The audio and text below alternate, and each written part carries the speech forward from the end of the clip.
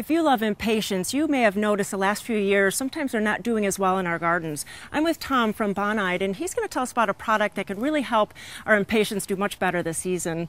Tom, so what's the new product here? Well, it's called Fruit Tree and Plant Guard. It's brand new from Bonide. We just introduced it last summer and launched it for spring this year. And so what is the disease that's attacking our impatiens? So the disease that's attacking what we call busy lizzies, Right. It's called Downy Mildew, and came in about 2 years ago, and it's really running rampant through the Willamette Valley. And so what are the symptoms? What can we see if we think that we have it in our yards? Well, typically it'll happen about now, so we're having some warm daytime temperatures and cool evenings. Humidity helps the disease grow, and what it does is it discolors the leaf. Usually a white spot will start and then quickly turns brown and spreads and completely destroys the plant.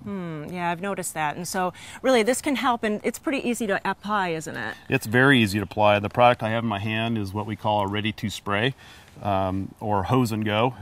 And simply we just connect the garden hose here, turn it on at the hose bib, and there's an on and off switch, and you're off and running. Oh, okay. Well, I'll go get the water. I'll be right back. Okay.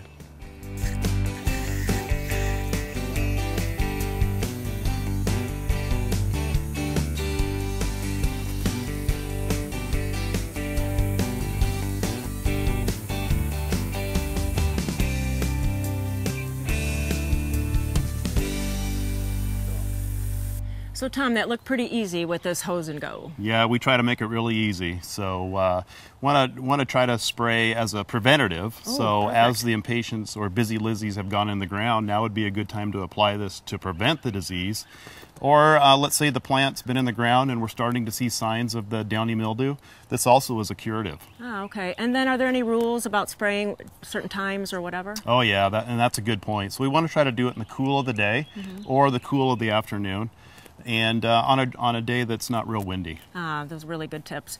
Well, if you've noticed that in your garden that your impatiens aren't doing well, or you want them to really perform this season, go to your independent garden centers and pick up this product and spray your plants, and you'll have beautiful ones in your garden this year. Tom, thanks so much. Thank you.